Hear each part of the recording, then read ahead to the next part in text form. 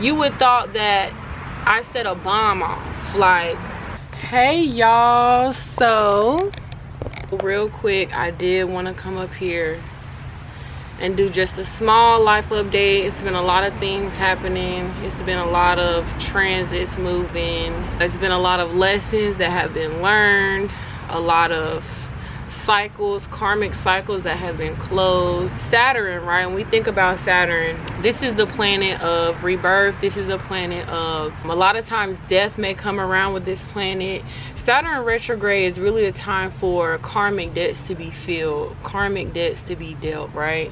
So whether it's a karmic cycle with a friend or a karmic cycle with a relationship, a partner, even with your job, right? Like in environments that you're in. So this time that I'm in right now has been a lot, especially when dealing with sensual energy. And that's something that I did want to talk about, because FYI, when you become very strong and very rooted in who you are as a person, that can be offensive to individuals who may not understand what exactly their truth is, right? So I did want to talk a little bit about this recent altercation, this recent challenge, and that is in the light of quote-unquote sisterhood.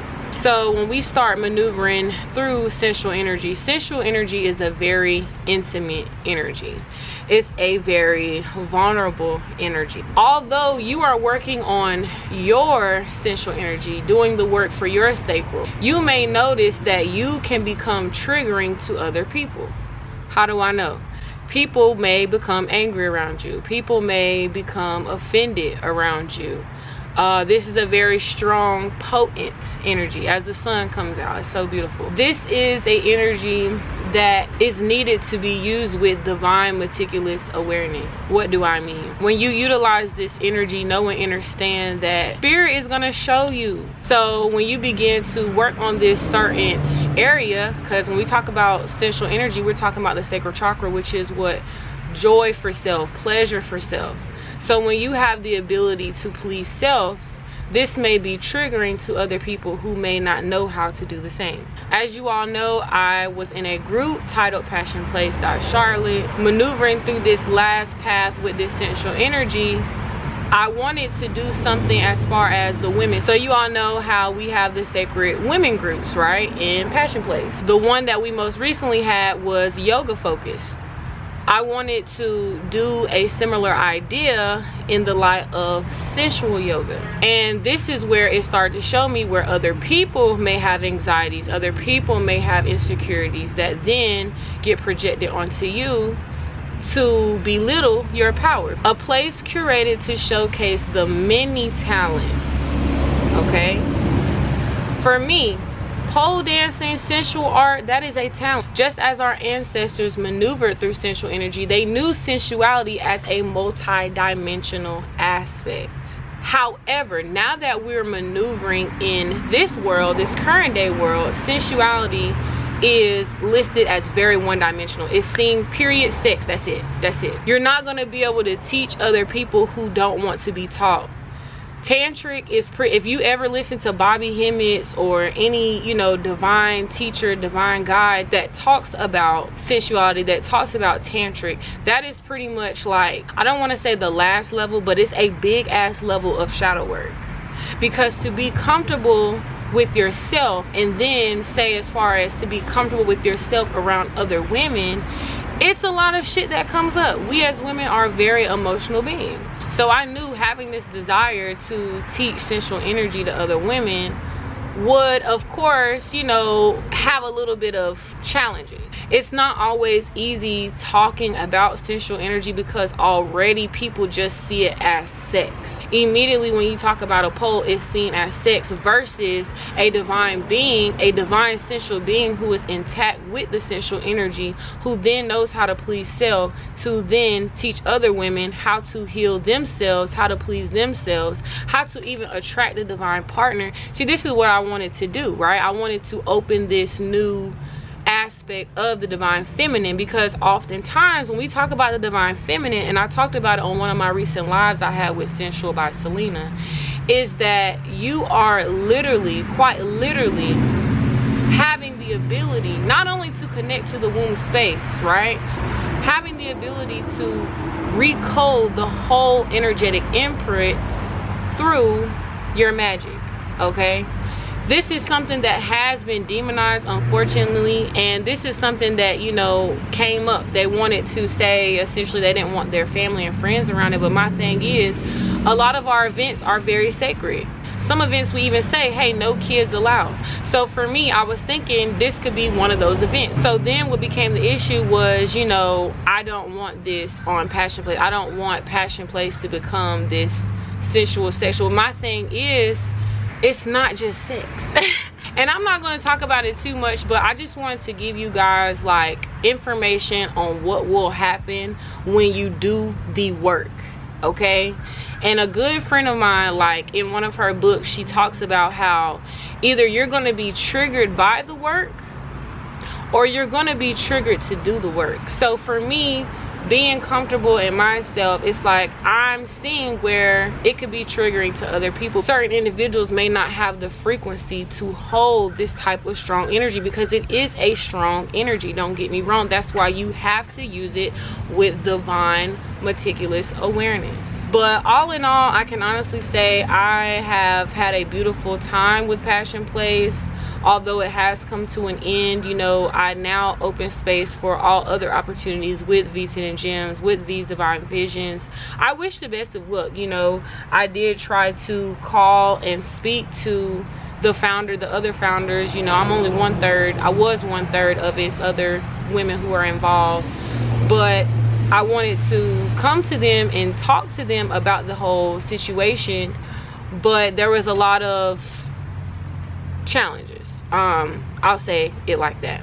But now that I know, and now that I really crave this particular certain sisterhood, because for me, sisterhood, I want you to appreciate, oh, I'm an open space for you, just like I would want you to open space for me in all aspects that you do, in all, whether it's your talents, whether it's your food that you cook, whether it's the readings that you do, whatever it is. Like, I want to accept you fully as the being that you are, the sensual being that you are.